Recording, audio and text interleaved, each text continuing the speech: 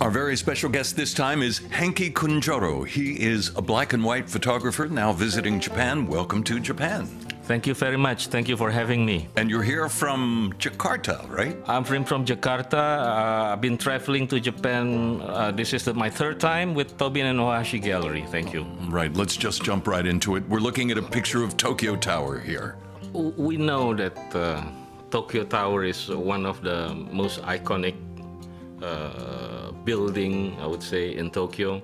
So based on that, I came to the Roppongi Hill, and I happened to see this view, which is quite beautiful. I mean, the tower is surrounded by beautiful building, but I tried to present it in a different form, different look. So I decided to come at night, because when it's at night, everything is kind of have a different kind of atmosphere. Especially with the lights all over the place. It's like blinking. It looks like a dream to me. It looks like a star, something like that. What kind of camera did you use for this? Basically, I'm using a DSLR camera right now, which is digital. I started about 30 years ago using film. I went to Brooks Institute of Photography. At that time in the 80s, you don't have any digital at all. So I still have to do everything in a darkroom way. But then again, in the 90s, in the 2000s, I started to purchase a digital camera, and then it's cheaper. I mean, you don't have to worry about film, you don't have to worry about developing, and you still have darkroom, but we call it the Lightroom now. The Lightroom? The Lightroom is a software. I see, and that's the software that you use to decide on the composition of your shots? A composition, and try to make the atmosphere, quote unquote, the ambience. Basically, my photography is, but I call it an atmospheric photography. So I'm not trying to show where it is or what it is. It's more like what you feel when you look at the photography. It's just like an expression. Now, your photography is on display at the Tobin-Ohashi studio. That's correct. Here in Tokyo. And of course, we'll put information about that on a little bit later. Let's look at another picture. Yes. Flowers. Not just flowers. This is sakura.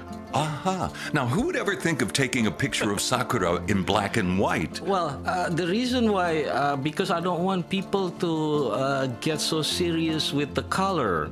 When we look at the color, then the first thing that pop up in your mind is how a beautiful color this flower is. But when you get rid of the color, then you start seeing form, texture. And basically, that's what I want to present, that this beautiful flower has a very different look with the shade, especially with the shade, with the black and white, the gray and everything. It's basically you're trying to try to play with shading, yeah? I know it's black and white, but it doesn't mean it's only black and white. There's a lot of things going on between the black and white, a lot of grays. So you can orchestrate all those tones into a composition, I would say. Why did you choose black and white as your medium instead of color? The reason why I go into photography was because of these two persons, the master, Ansel Adams, which is from America. Sure. And also Michael Kena. Michael Kena is a fine art black and white photographer from England. So they pretty much paved my way into photography. I never seen black and white can be beautiful. Before, I thought black and white is a photography for journalism, newspaper. Sure. But now suddenly Ansel Adams changed everything, like the Yosemite collection. It's just beautiful. It just blew my mind away, and I said I have to do something like this in black and white. Let's look at another picture. Okay. We seem to be at a beach shot. Okay, this is at the beach shot, and if you notice the trail, I'm in the other carriage. I'm in the front on the front carriage. So that carriage was following me. So I was shooting behind. The reason of that is because I love this kind of atmospheric beach, where you can see a lot of flat lands, like maybe 1/2 or 2 kilometers all the way to the ocean. Usually we see a lot of rocks, but in this kind of atmosphere, it looks like very surreal to me. What about the temperature that day? The temperature is kind of hot because we live in Indonesia. This is the archipelago that crossed the equator. That's the 0 degrees. So it's about 37 to 40 degrees Celsius, I would say. And of course, you were born and raised in Jakarta. Is That's that correct? I was born in Central Java, but most of the time I live in Jakarta, which is the capital. Yes. You'll have to teach me how to pronounce that properly. Say that again. The Jakarta? Yeah. Jakarta. Jakarta. Jakarta, yes. Did I get that right? That's you get it perfect. Thank you very much. All right, let's move on to another picture. Yes. What are we looking at here? This is a lionfish. I'm a certified diver. So every time I go diving, I always have my camera with underwater housing with me. So again, in this, all I look is just texture. If you put color on this fish, then the beauty of the texture, the shapes and the line kind of disappear because the color kind of overpowering your eyes. But this is a tropical fish, and tropical fish are famous for being colorful, right? Well, they're also beautiful in a time of shapes. Yes, they are. It looks like, to me, it looks like a lion almost. It looks like a different kind of fish in it. Yeah. And do you carry a camera with you all the time? I do. Yeah, because things might happen, and you don't know when. Even though it's not about landscape. But I like to do sometimes street photography, and when you have a good light, you have a beautiful photograph. So you just have to snap it. Doesn't have to be a real expensive camera. Sometimes I do my handphone. Really? Yes. Using your iPhone or your iPhone, yes, and anything that attached to the handphone will do. Yeah, a camera is a camera. I mean, it doesn't really need to be expensive. If you have a concept, a good concept, and a good eye in photography, camera is just a tool. Yeah. So I've heard that the best camera is the one you have with you. I'm appointed by Hasselblad as their ambassador. Is that right? That's right. Right now, because I'm under contract, I have to use Hasselblad camera, which is quite different because they're a medium format camera. The one that we see in the market mostly are a DSLR, which is a 35 millimeters kind of shape camera. Mm-hmm. But Hasselblad is about 70% bigger in terms of sensor. So with that kind of sensor, you get more details. I see. More dynamic range, much better gradation in color. Mm-hmm. And because it's mirrorless, it's very light. So I'm very happy with the camera. So I use Hasselblad now. And you're the ambassador for Hasselblad? One of the 11 ambassadors, glad to say. And what model of Hasselblad do you use? The X1D. That's the mirrorless camera. That's a Hasselblad, the newest one they have, a mirrorless camera, yes. And if somebody wanted to jump into photography, would you suggest that camera? Yes, because it's very user-friendly. Mm-hmm. And I think there's not a lot of buttons that you in the menu that you have to learn. Is pretty much I would say straightforward, but at a cost.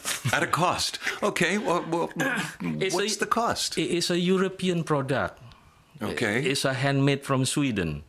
Okay, it's sounding more and more expensive with every little description here. Yes, and there's not many in the world. They don't produce that many in the world, so it costs well above 10,000 for the simple model. As it compared to only 6,000 or 5,000 with the DSLR. And so Hasselblad gave you a couple of these cameras to shoot with? Yeah. They do. Wow. So every time I shoot, I have to use Hasselblad, and every time I post on social media, I have to list the camera type. And they should be very happy right now hearing your endorsement in our podcast. Oh, wow. There you go. By the way, we're looking at another picture right now. This seems to be a waterfall. This is a waterfall in Bali. This is in Bali Island. Bali is beautiful. It is a beautiful... I would never think to take pictures in black and white in Bali, okay. though. But look at the text. Again, this is an atmospheric photography. Even the title, I call it the Satin Fall for this one. Okay, so that's a nice title for this. Yeah. How do you choose a title for a picture? The first thing that pop in your mind, usually that's the best title. Mm-hmm. Because when you're doing it in the computer, subconsciously you're trying to create something for a title. And at a certain point, it's just popped out, and then you name it. How many pictures does it take? How many shots do you have to take before you get a piece of art? Well, it's hard to say. Sometimes you don't get any. in a day. Yeah, most of the photography here deal with nature. Nature is unpredictable. Sure. Yeah, but there are some instances when you see it and you know it right away that this is going to be good. Yeah. So of course, I'm always looking forward for that moment, but it's not easy to be able to see that kind of situation. Yeah. So do you have a third eye? As I've been told, many artists are supposed to have a third eye, so that when you view the world, you have another eye that's telling you that this is a good shot. Yes. From learning from being a black and white person, you have to know how to see things in black and white. So when you see something, you kind of a vision, like you're the third eye. You pretty much know how it's going to look in black and white, what the blue is going to register to black and white, what the yellow, and all the color. Now, your pictures are rather large. What kind of pixel count do you use? Am I using the right terminology here? That's correct. Every single camera has its own megapixel count. Right now with Hasselblad, since I'm using a medium format, which is 70% bigger than the DSLR, it's around 50 megapixel. So with that kind of size, middle format, I can go all the way to 1 by 2 meters very easy, even bigger. And what about paper? What kind of paper do you put your art on? Right now, the best paper for black and white come from Germany. It's called Hanemühl paper. So this is How do you spell that? Hanemuhle. Hanemühl. Okay. Yes. They come out with paper that's pretty much look like the good old darkroom day. It feels almost like a fiber, like a cloth, something like that. Even though they're more chemical, but they feel and they look exactly like the golden day of photography. Well, thank you very much for all the pointers you've given both to me and to our listeners, both here in Japan and around the world. Another question before you leave Japan. Yes. If there were some things that you felt you had to shoot here in Japan, what do you think would be your top 3 choices? The snow, and the snow. Oh, right. That's in black and white, the snow. Yes, because they get rid of the unnecessary things. They get rid of the unwanted details on the scene. Yeah, everything is white, everything's perfect. So it makes life a little bit easier how to compose things. I mean, if you have just one single tree like that, surrounded by snow, I bet the atmosphere could be completely different. So I'm looking forward with the snow thing in Hokkaido. And I heard it's been snowing real good. Yes, it has. Thank you so much for joining us here in the Kong Show on the Japan Today website. Thank you for having me. Thank you very much. For more details, check the Tobin-Ohashi Gallery website. All the important information is right there.